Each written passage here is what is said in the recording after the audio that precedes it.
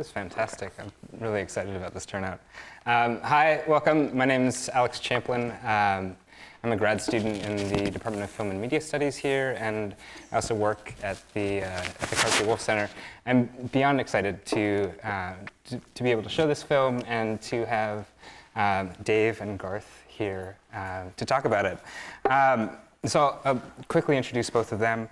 As you know, Dave is the director of Crystal Voyager. Before this, he produced Morning of the Earth. And he's also been extremely influential in the establishment of the new wave of Australian cinema, both as a producer and a director, with credentials that include working with Philip Noyce on Rabbit Proof Fence and Newsfront, and actors like Russell Crowe, Heath Ledger, and Geoffrey Rush. And recently he's been working on a digital restoration of this film, which we've just seen. Garth Murphy is a Californian and a surfer, as well as an author and environmentalist, a friend of George Greenough's, and he worked closely with David on the post-production of CV. I should say a Californian by way of Hawaii. And so maybe as a way to sort of kick this off, tell us about the restoration of this film, the sort of the process of bringing what we've seen here today. Well, the film was originally shot on 16mm positive film, and it was blown up to 35mm for cinema release, and that was done a long time ago, 1973, and so the film had lots of dirt on the negative, the 35mm negative, so it was a process of cleaning all that dirt out, but we're very lucky that the National Film and Sound Archive in Australia had a lot of enthusiastic young employees who were supposed to finish their job on Crystal Voyager early February. They finished it last week, so the taxpayers of Australia, I'm very grateful to them. So it was great to see a film which was deteriorating to be so well restored, and also the soundtrack was restored as well. I thought the Pink Floyd should have been louder, I've got to say. This is the first time I've heard it in a cinema, but that might be my ageing ears. Was the Pink Floyd loud enough for you? No. Yes. No, more bottom end, I think, you know. Better in London. I thought it was spectacular. So to backtrack a ton, I'm curious, where did this sort of the idea for Crystal Voyager, what was the sort of the genesis for this film? So I know before this you had worked first on a surf magazine called Tracks, and then as a producer on Morning of the Earth. And I'm curious, where in that sort of process did you connect up with George Greenough and decide to come to California to film this? Well, we started at Albie Falzon and I, who made Morning of the Earth together and made Crystal Voyager together as well. We started a surfing magazine called Tracks in 1970, 50 years ago next year. And George was by far the most, Garth was one of the people that came through Tracks in its early days, but George was by far the most extraordinary, original person I'd ever met in my life. I thought, here is a genuine Renaissance man who can put his mind to anything and create something. And so George and I became very good friends, and the Pink Floyd were touring Australia, and there was an artist in Australia called Martin Sharp who did the cover of Jimi Hendrix and the Cream albums, and he started a version of the Van Gogh Yellow House in Sydney, where as an artist commune, and he said to me, we need something from surfing. And so I said, well, maybe I'll get George to give you the end of his film, The Innermost Limits of Pure Fun, which was again all inside of the wave. So in the middle of the Yellow House, they built a Magritte stone room, recreated the Hokusai wave on one wall, and once an hour projected the coming of the dawn on the other wall. Anyway, the Pink Floyd were in Sydney. They went to see Martin because he was known in music circles, went and saw some George Greenough footage. So That was the beginning of my relationship with George. And then so we came to, when we finished Morning of the Earth, I came to California and showed George Morning of the Earth, which I've got to say, one of the things about Morning of the Earth is it had no dialogue. And we had a guy called Albie Toms, who was a very famous Australian experimental filmmaker. Philip Noyce is in the audience tonight, and Philip was also a protege of Albie Toms, who started the Sydney Filmmakers Co-op, which was an underground cinema movement. And so Morning of the Earth was influenced not only by surf films, but it was influenced in the whole avant-garde, abstract, underground cinema movement as well. So after Morning of the Earth, I showed it to George, and there was a lot of things that were similar to Morning of the Earth and Innermost Limits of Pure Fun.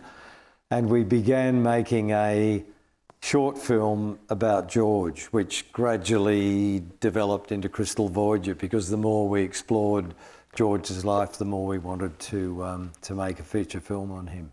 Yeah. And Garth, Garth was actually a UCSB graduate many years ago. I'm a gotcha. But when did you get connected with this group? You know George sort of before the making of the film, but then connected with David in the sort of post-production process in Australia. Mm-hmm. And there was a space of time there. I came to Santa Barbara in 1961 first, and then went to visit the campus. I was going to high school in La Jolla, and I saw that there was a surf spot on the campus and a few around, and Rincon, not too far away, decided to go to school here, which upset my father, who was a scientist, and wanted me to go to Berkeley, where he had gone. And when I got here, I pretty soon ran into George, because George was, as you can see, what the Australians call a keen surfer. He would be there at dawn, and I like to get up early, and I'd be there. And we made friends at first, mainly because I had been required to learn to stand up on a mat before I could surf at Windansea, which was my local spot in La Jolla. And the guys there didn't let the kids come surf there unless they somehow had proved that they deserved to go out there. So the first thing they told my brother and I was, you have to learn to ride a mat, and when you can stand up on it, then you can get aboard and come and surf Windansea. So I did that, and that my father had a couple of pictures of me standing on the mat. So when I showed them to George, all of a sudden we were I don't know what you would call it, but we were mat aficionados, and that was actually the height of my surfing career, I must add. But he's as you can see, he's a highly unusual person. He was an artist in every way. He's extremely funny. Like he would run these long jokes on you. He was very articulate, an artist who could explain what he was doing to just about anybody. And he, just like in the movie, I mean, he can talk about that fin that he made forever. And that was the first thing that surfers just picked up immediately. And we all cut our fins like that tuna fin that he invented because it worked better.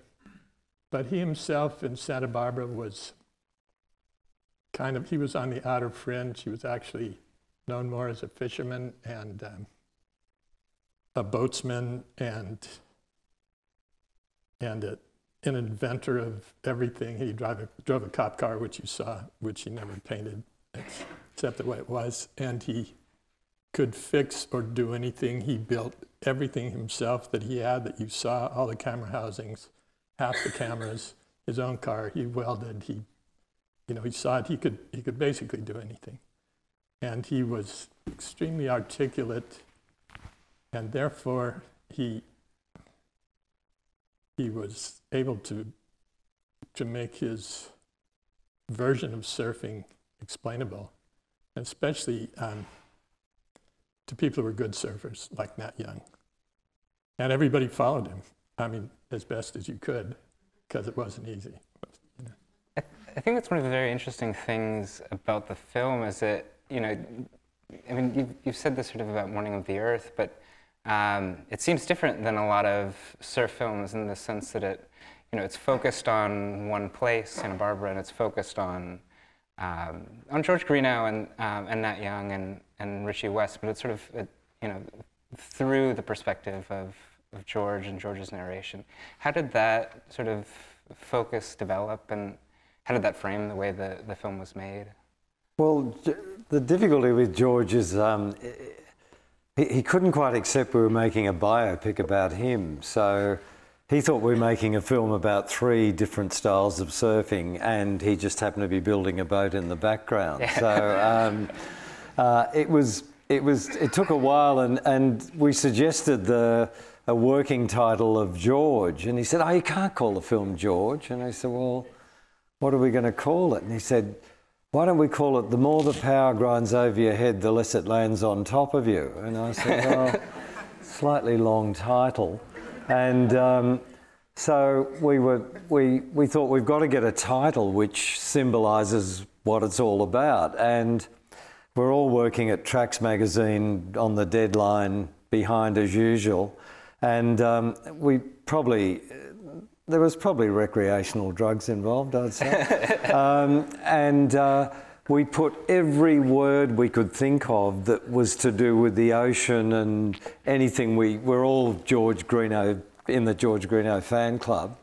And then one of the guys just grabbed Crystal Voyager and said, "That's it." And we thought, that's George, that's what he is. And so that's how the thing evolved. But it was so interesting working with George because, we're from Australia, and the early 70s was an extraordinary time in the west coast of America. We spent a lot of time going up to San Francisco. Jordan Belson, the experimental filmmaker, we showed him a little bit of the end footage. Stuart Brand, who started the Whole Earth catalogue, he did a screening of 10 minutes of George's footage in San Francisco, and people were cheering. And so we realised that we were making more than a surfing film. We were trying to make a kind of abstract film about the world and nature and things. And so when we were doing the voiceover for it, we couldn't have a narrator, and yet we didn't want George talking all the time. Yeah. So we tried to just get, George and I just went into a recording studio in Santa Barbara and grabbed little bits to tease you, and then you have to kind of look at the film, and at times it might seem slow, but you have to immerse yourself in the detail of what he was doing. So that was the kind of style of film we were making, and it was like an extension of Morning of the Earth and The Innermost Limits of Pure Fun in terms of its style. Yeah, and it seems like, I'm glad you mentioned this, but the sort of the ecological narrative that emerges throughout the film and then kind of culminates with this Pink Floyd sequence at the end is I think, really captivating, but it's also something that, continues to resonate with surf culture and the sort of this, the importance of ecology. And so I'm curious how you see this kind of continue to resonate in, in surf film or or sort of in the film's cultural impact. Well, unfortunately, 50 years on, the planet's in much worse shape. Yeah. Tracks magazine, the first edition, had a picture of the Newcastle Steelworks on the front cover. It was a surfing magazine. It had a very strong ecological, countercultural element in it. That period of time, everybody thought we could change the world. And George, in his own way, changed the world by just doing things in a very original manner. Unfortunately, we've all failed, and let's hope that Greta and her young friends around the world, the whole movement to try and save the planet, can start to gain some momentum again, because we're really in bad shape right now, and I think it's very depressing. But I think George is an eco-warrior, but he would never see himself as that, because he's mostly, I think, an original Renaissance man. Yeah. And I think it's also sort of, an interesting component of the kind of, the specificity of the place, and you're shooting in one location as opposed to kind of doing a surf travelogue or something like that. And so I'm curious, like in the process of making this film, or just in the process of being here, what was your experience with the surf culture of Santa Barbara? Did you kind of get to meet the locals, as it were, and and sort of see what was going on at the time? Well, the crowds were one thing. Yeah. Things were crowded, and I mean, it was a whole new world to us. I mean, going to George's house, his father had a glass ticker tape machine in the bedroom with a stock exchange coming out on a tape. And in the back garden where the boat was built, George lifted up this, unscrewed this lid and went down, and there was an atomic bomb safety shelter in the back garden. Obviously someone had gone around and sold those to every person in Montecito. So it was, it was an interesting culture, and as I said, we spent weekends and things. We go to San Francisco. We're very friendly with the people from Rolling Stone. The music that was happening here was fantastic, but it wasn't the surf. I was very lucky that Hal Jepson, who's no longer with us, who was a great surfing filmmaker, befriended us and helped us out, and we actually stayed down at his house at Topanga Canyon for the first 3 months, and then we moved into Carpinteria and lived on an avocado plantation, and life was, you'd go to the surf and then you'd hike up into the mountains and there'd be 20 naked people in a hot spring, and you thought, wow, we're in California, this is pretty good. There's this interesting bit in the film where you visit this Hollywood production of a surf film. We were kind of talking about this earlier, but it strikes me that there's these two pretty different understandings of surf as a cultural phenomenon at the time. And so I'm curious, how did the California scene that you'd arrived at compare to the reception of surf as a cultural form in Australia? Maybe to both of you. Well, Garth would be interesting on that, but just on the Hollywood thing, I mean, the misunderstanding of what it was. I mean, that was sort of Hollywood at its extreme. And of course, here you've got films like, Gidget and Frankie Avalon movies, which was celebrated surf. And then you've got, John Severson's Pacific Vibrations, which the best poster ever. And then you've got McGilvray Freeman with Five Summer Stories that are really making films that are like sports documentary, fairly straight down the line films, and then Hal Jepson's See for Yourself has a little bit of cosmic in it, and then George, who's very cosmic. Yeah. So you've got a very, very wide breadth of surfing films happening here.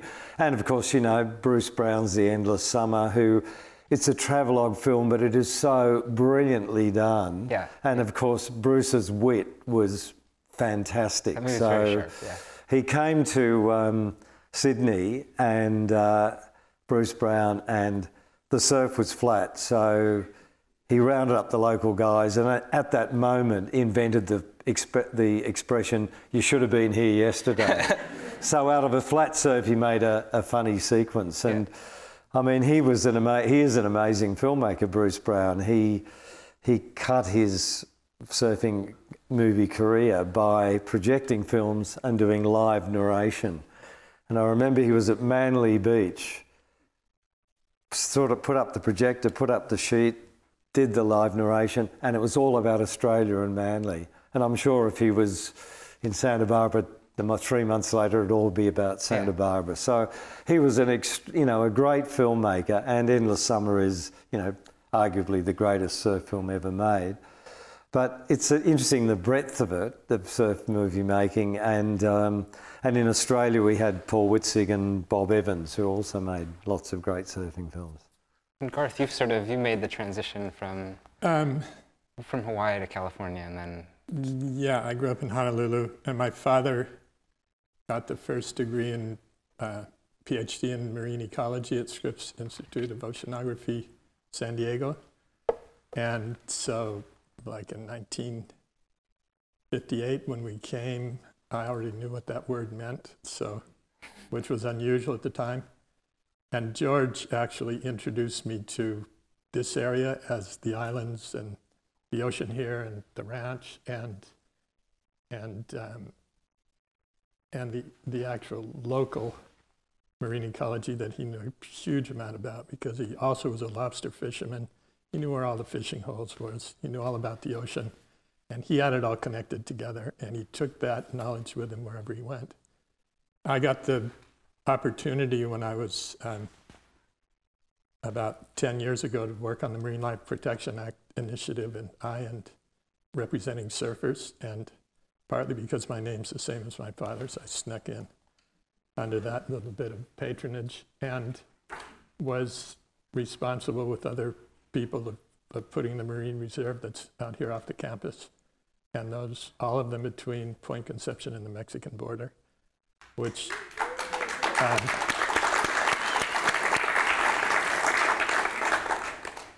and we have to thank Governor Ronald Reagan, paid for it, and pretty much himself and his buddies, because he wanted to go out with something that was real, that he had done.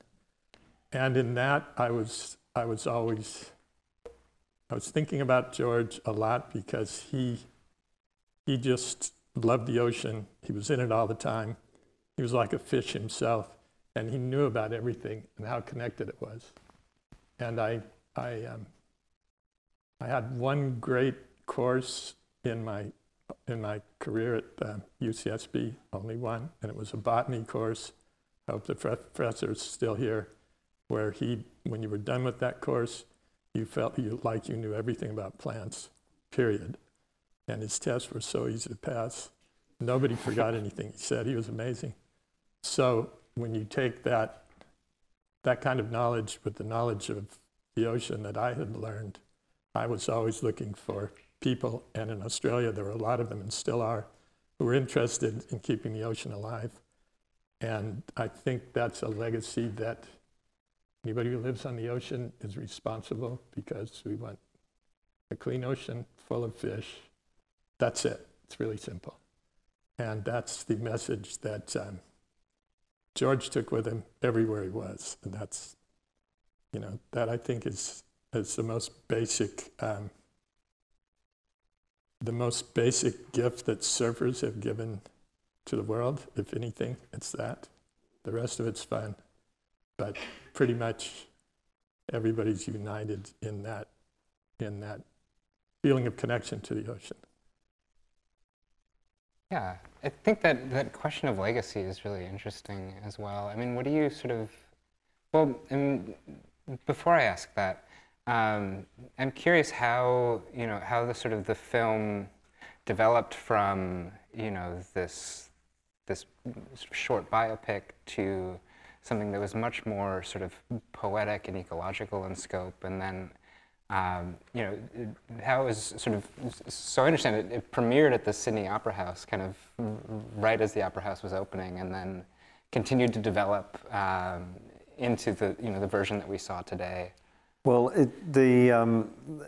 we were lucky enough that they built the Sydney Opera House, and it was built by the government, and there was an argument about how big the opera theatre should be, and so they made it smaller, and they stuck a small 400-seat cinema in there.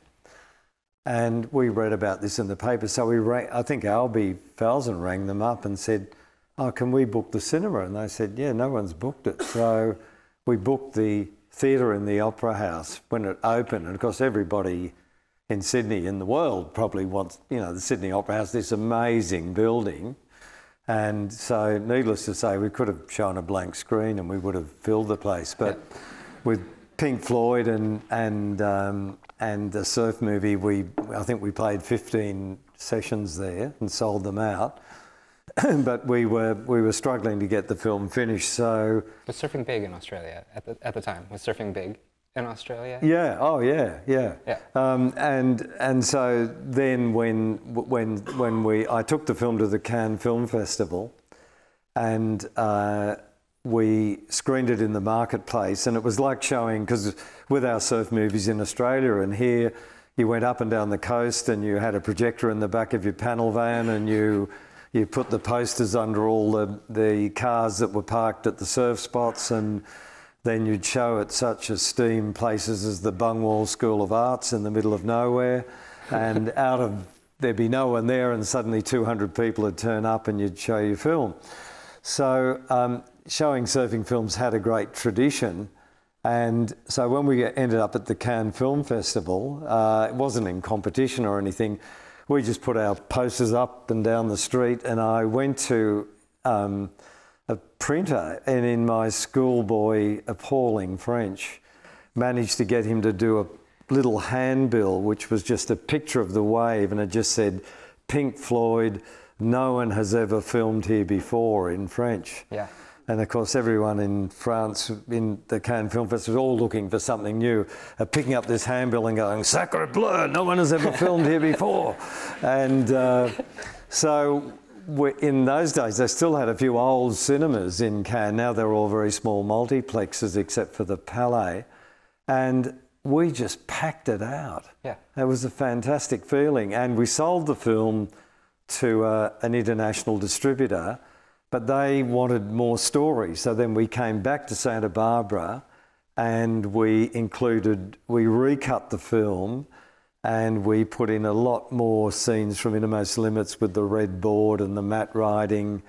And we were still limited for what we'd originally had, limited by, I should say. And then we recorded the voiceover. So that was the kind of evolution of it. Yeah, and you've continued, both of you have kind of continued to work with George.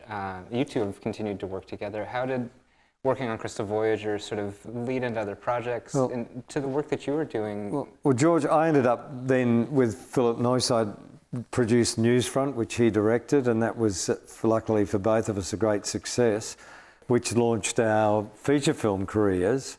And George worked on two more films I made. One was called Chain Reaction, which was a nuclear disaster movie. And I managed to get George 200 miles off the coast, which was a difficult task. And Dr. George Miller, who directed the Mad Max films, was doing I got him to be the executive producer on Chain Reaction and direct the second unit, Car Chasers. And George was the cameraman on it. So I had Dr. George Miller and George Greenough.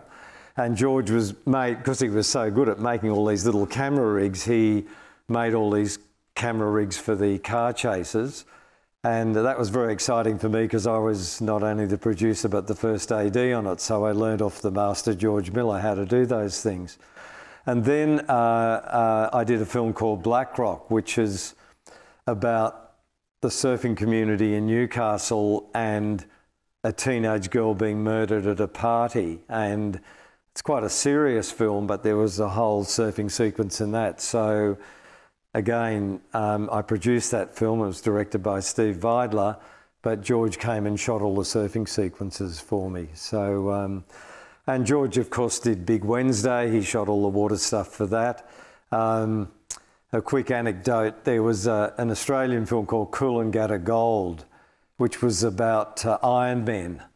And there was a whole sequence where they were paddling surf skis in the ocean.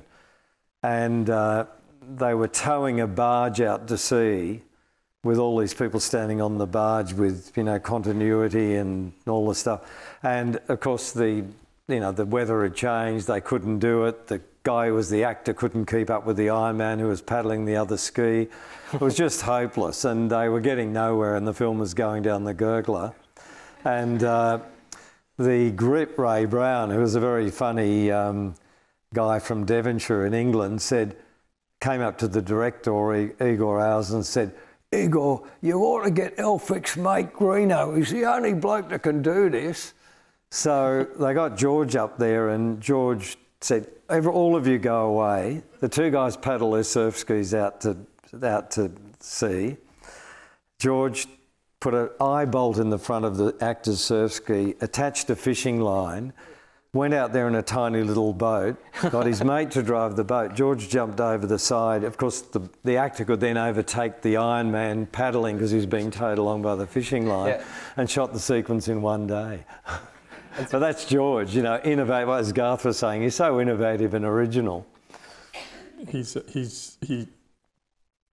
a great anecdote is he lives in Byron Bay. He came to Australia. I went there in '69, and he came on that boat. He actually sailed that boat to Australia through all the islands of Tahiti. Yeah.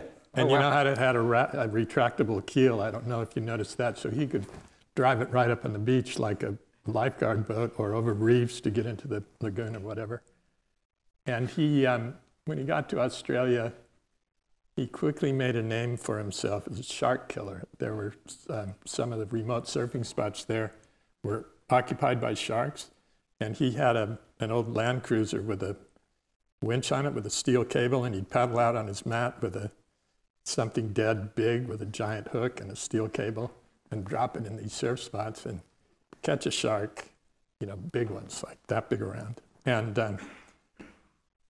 crank them into the shore with this winch, kill them, chop them up, go back out, take all the pieces and throw them there. And if the sharks didn't leave, he would do it till they were gone. This is at Double Island Point in northern Queensland. And he lives in a house shaped like a pyramid where his bed, he's extremely eccentric and funny. I have to laugh when I talk about him because he likes to shock people. And that film at its time was really shocking because very few people had even been in the tube, much less seen what it feels like. And these are big waves. A lot of the shots are at Razors up on a really big day. They're big, heavy waves, all of the brown, ugly ones. And we were just holding our breath, you know, trying not to pass out watching them when it came out. It shocked the whole surfing world and other worlds. Anyway, he's in this pyramid thing, and he's got his bed set exactly where Tutankhamun's tomb was, so that he gets the direct projection of the vibes from a pyramid that are going to make you live forever, which didn't work for King Tut, and it probably won't work for George, but he'll try it. You know, he'll try anything. And Dave's got a great story about, in Australia, brown snakes are the most dangerous thing. And he's a thrill seeker, and I collected snakes too, so we're both snake lovers, but nobody loves a brown snake because they're deadly. They're not even slightly afraid of you. If it's there on the path, when it sees you, it just goes, yeah. Well, George lives in the bush at Broken Head in this pyramid, and he never wears any shoes, and he'll go to the airport with no shoes and then put them on as he goes through customs. And I said, and someone said, why didn't you wear shoes? Someone at customs, and he said, oh, I found a spider in a shoe once. You know, shoes are no good. He's very suspicious of them. But he never wears shoes. And I said, George, you know, there's a lot of brown snakes here. He said, oh yeah, they're in the house all the time. And he said, the trick is when you tread on them is to lift your foot up quickly. Yeah. That's fascinating. But he's made another film called Dolphin Glide, a little short film since Crystal Voyager. But he's also, he was talking about, he was going to make a film called The Lazy Gardener. And that's because he decided to grow organic vegetables. So he went and got huge earth-moving tyres and slit them down the middle so they were like two circles. And then he piled them up the hill and then drilled holes where they overlapped each other, filled them up with soil, put organic vegetables in them, and then he could use every drop of water by watering her at the top, and then the water would go down through this kind of waterfall of old tyres. So he's quite an extraordinary and very entertaining friend that you don't so much have conversations with him, do you, Garth? He sort of does a monologue and then you change the subject and he gives you another monologue. The whole time, yeah. But he's such a great guy, and he's 77 now, and he still surfs every day, fishes every day, and rails against the world, which is pretty good. Well, I want to ask about that camera, because it's, you know, it's something that we almost kind of take for granted now in the sort of in the age of GoPros, but that, you know, that footage that he's getting, and you know, the time period that he's getting it in is just is amazing. Well, the first one weighed 28 pounds. Can you imagine surfing in a wave with a 28-pound camera on your back? And when he shot The Coming of the Dawn, he actually had lights on his back as well. And he'd be out there before dawn. Several times he was knocked unconscious and washed up on the shore with the camera on his back. Wow. He used to he used to take the footage, get it processed. He lived in a tent at Lennox Head.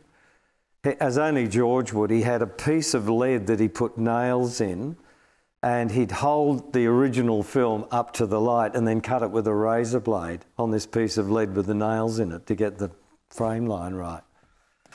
No wonder there's a few scratches on the film.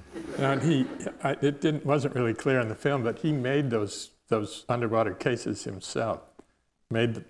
Set the fiberglass, he put in the eyepieces, he made the little things that you could control it from the outside. He made the face plates. He invented the glue to put them on. He did the whole thing. And he would do it like anybody could do it.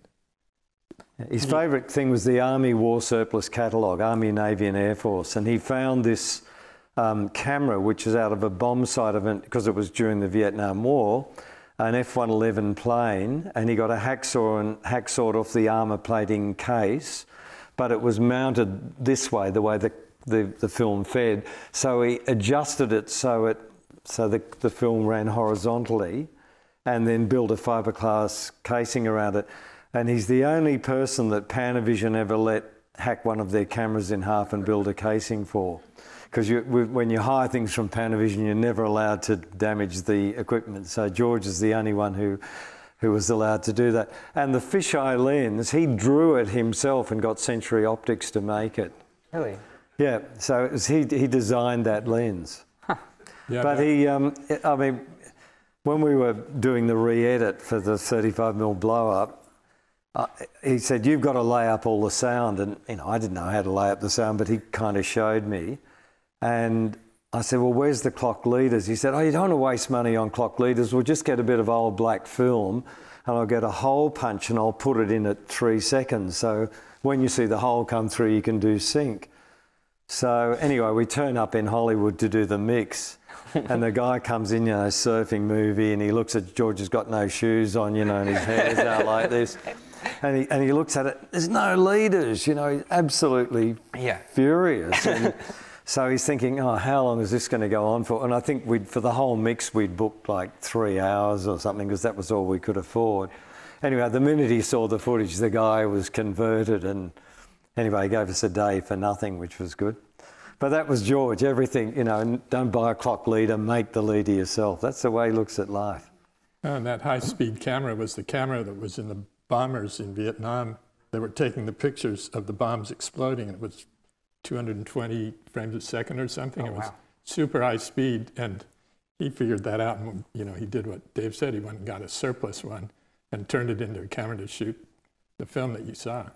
Wow. So, and after that, all the other cameramen did the same thing. They all got that camera. Jack McCoy and Bud Brown, and they all went for that same high-speed camera to do those slow-motion shots.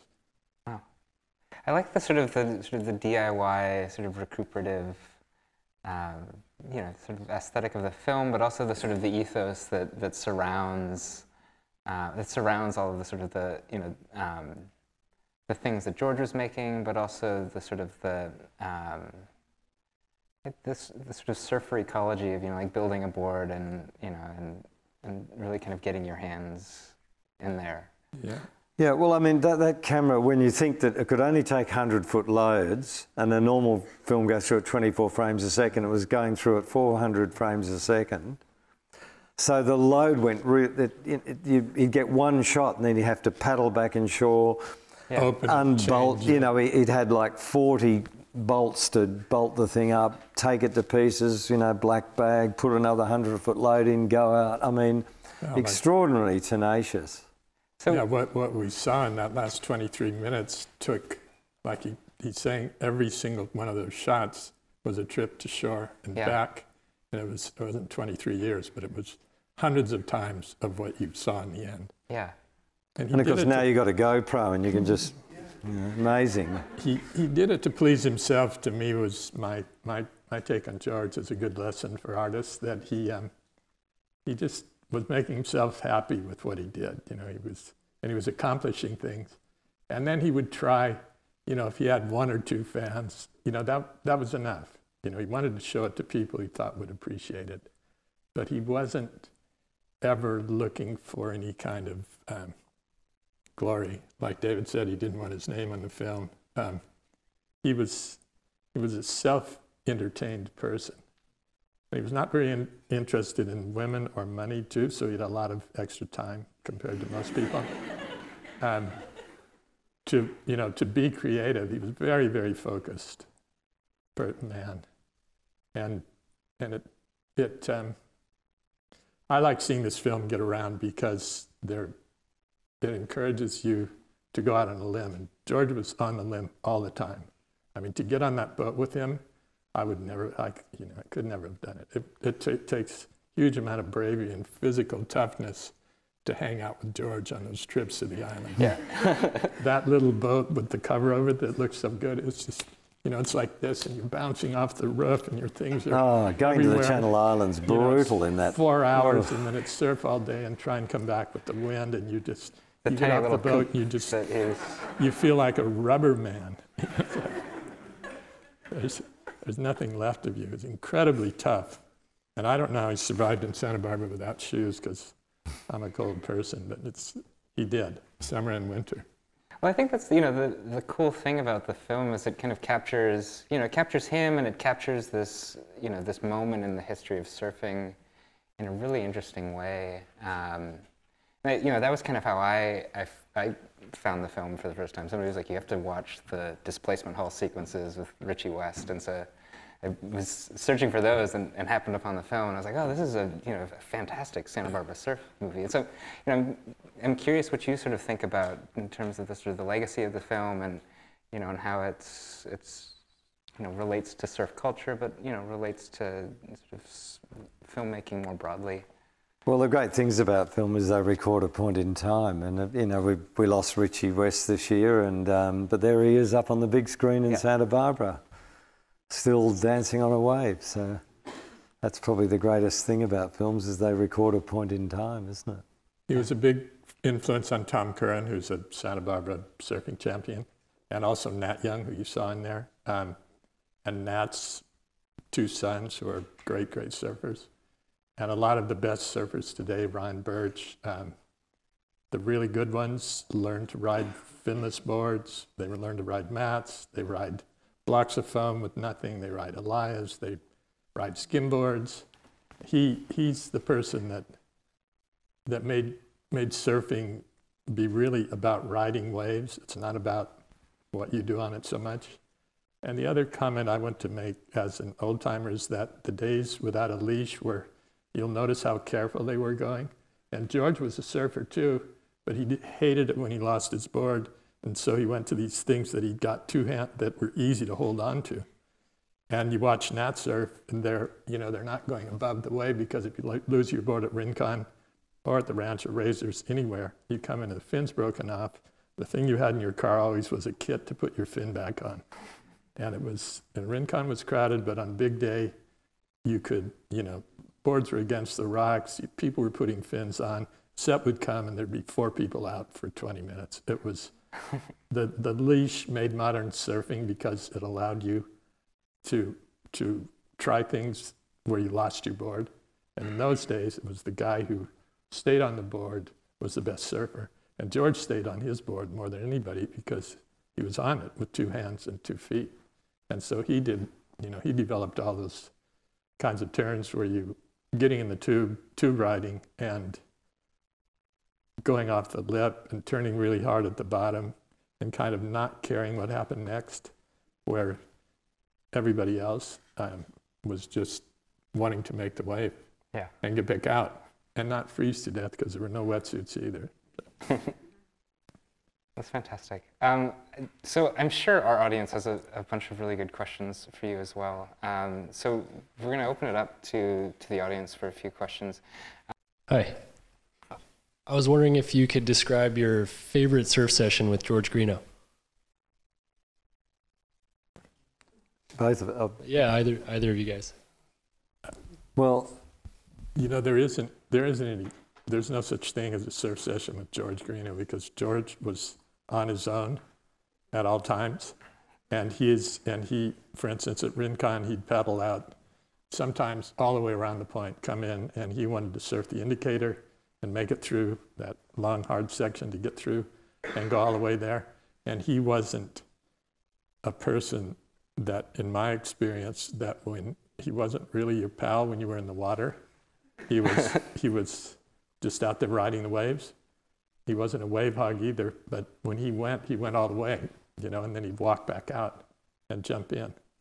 So it wasn't, at least me personally, I never felt that, and he also traveled by himself, you know. I never once got in a car with George and went. It was him in his cop car with all of his equipment and everything else. He was he was a recluse in a lot of ways.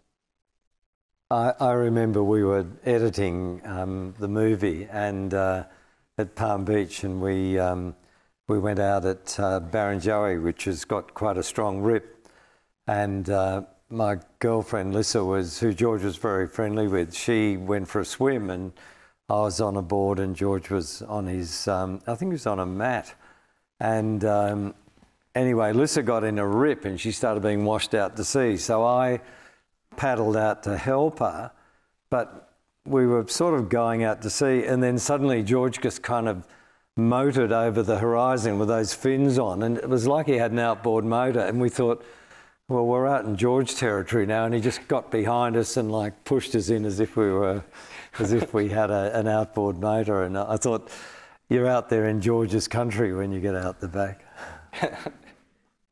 So he saved both of us. So how much time did you guys spend shooting in Montecito during the process of making the film? How long did it take to actually shoot? And also, can you confirm or deny that George discovered Chopu? Discovered what? Chopu? Not to my knowledge. Really. We were in, I think we were in America for a total of 6 months. So, and we filmed, I think, for about 4 months. But of course, a lot of the footage, all the end of the film and all the Greenough shots through it weren't shot during the shoot of the film. So the shoot of the film was when Nat and Richie were there, and the building of the boat and the launching of the boat. That was it. And then everything else was stock footage, you could say, or archival footage. Hi. Can you talk about how you got the rights to the Pink Floyd song and the deal you made? Well, the Pink Floyd song, as I earlier said, how they'd heard of George, and we were at George's house one day, and his mother Helen came home with the Medal album, and she said, "Oh, I found this in the record shop, and the cover looks like one of your shots. It's a blue cover with looks like water. It's not a tube shot. It's just like an abstract blue cover." And she just bought it because she thought it reminded. And so George put it on the record player and started editing film to it. And it just seemed to be a natural, because it's such a, 23 minutes of music like that is such a great music scape for a visual artist to work to. So we thought this would be great, but the problem was the Pink Floyd at that stage had just released Dark Side of the Moon and were the #1 band in the world. So as the producer of the film, I took off on the last airfare that we had for London to meet the Pink Floyd. So I went in, and they kind of vaguely knew about, because they'd seen the footage at the Yellow House in Sydney a couple of years earlier. So they said, well, come and look at what you've got. So I hired a little theatre in Wardour Street in London, and I had the 33 vinyl rotating of echoes, and the guy had a 10 minutes of tape spliced together George footage, which I was praying would not break in the projector, and 16mm. So I dropped the record on, and the Pink Floyd had arrived in their Rolls Royce, and they're all sitting there in the theatre. Anyway, they looked at it, and it finished, and I thought, what are they going to say? And Dave Gilmour got up and said, "Yeah, it's all right, but next time make it louder."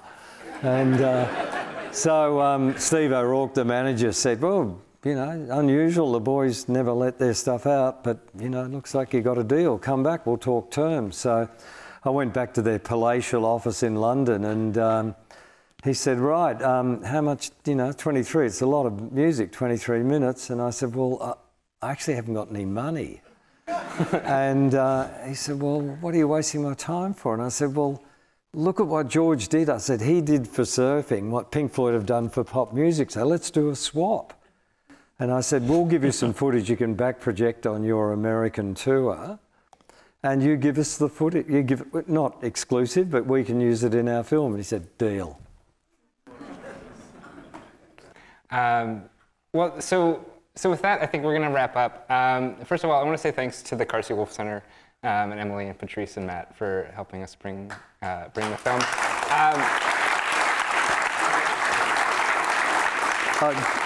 George just wanted me to say that he would have liked to be here, but he couldn't find his shoes.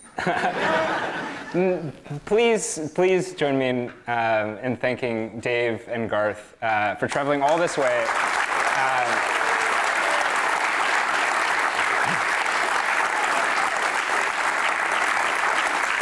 This is very exciting. Thank you, guys.